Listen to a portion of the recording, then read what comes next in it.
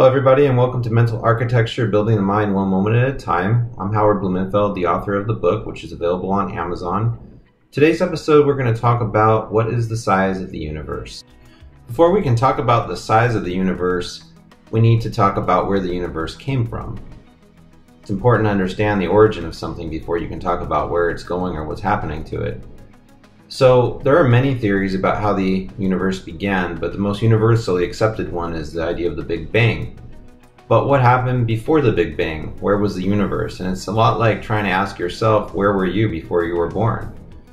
You could argue that you were all over the place. There was no you. All those arguments would be valid.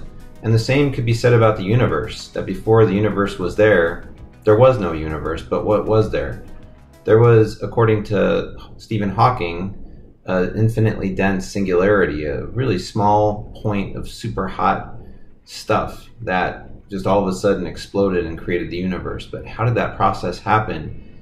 And what are the implications for the supposed expansion of the universe? Or even for discussing the idea that the universe is infinite.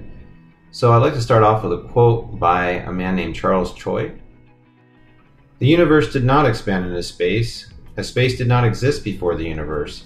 According to NASA, instead it is better to think of the Big Bang as a simultaneous appearance of space everywhere in the universe. Of course, the Big Bang wouldn't have made any sound because there would be no humans around to hear it. It's kind of the whole, if a tree falls in the forest and nobody's around to hear it fall, did it really fall? Kind of philosophical question. But that being said, the universe appears to have started probably from an infinitely dense point.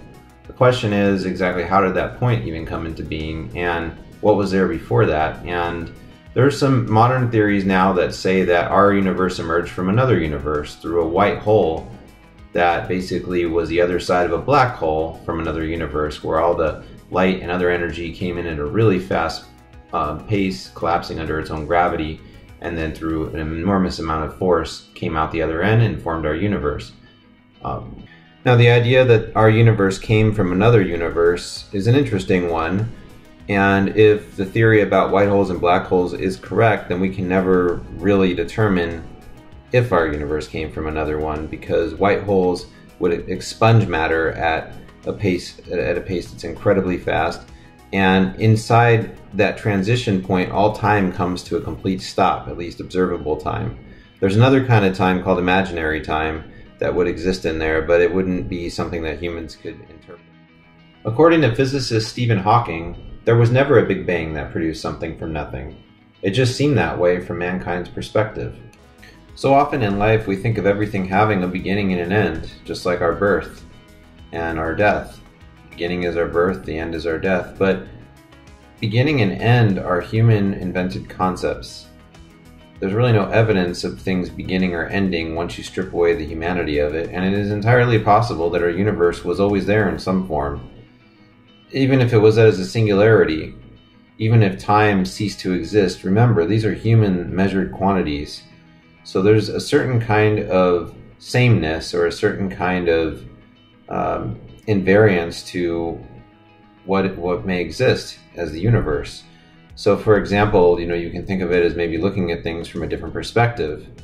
So if you look at the universe from the human perspective, it appears like there was a Big Bang and that matter expanded outward and just keeps expanding forever and ever. But maybe from a different perspective, that's not how it looks at all. Because the idea of something even looking a certain way involves the human eyes and the human brain. So we really do start to get into the realm of speculation here, but back to the original point, can a universe be infinite?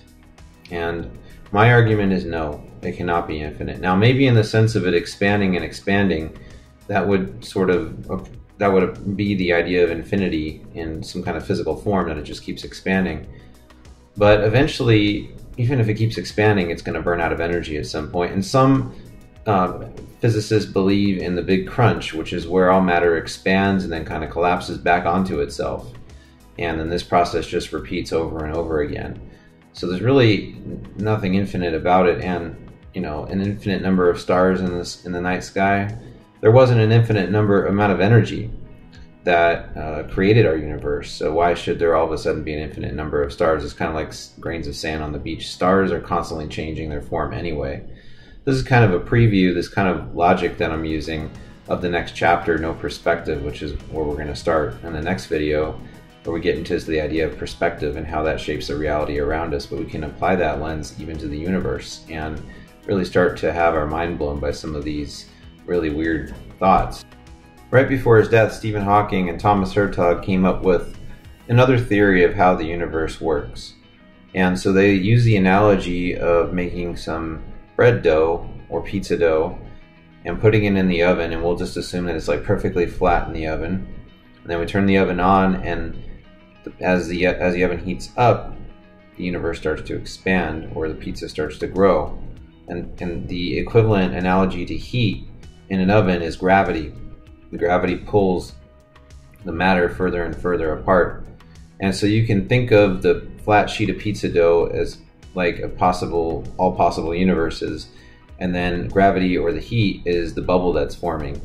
And in the absence of gravity, just like in the absence of heat, that bubble would have never formed, or if without gravity, the bubble would just collapse back onto itself and be a two-dimensional hologram, essentially.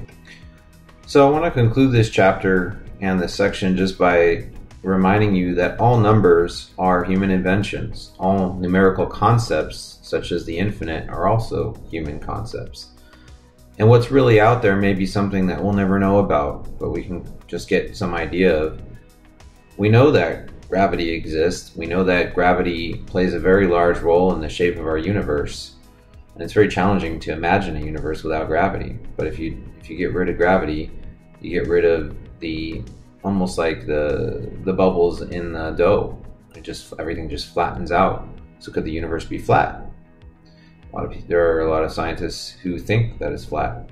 Truth is, we don't know what shape the universe has, and we can't answer that question right now.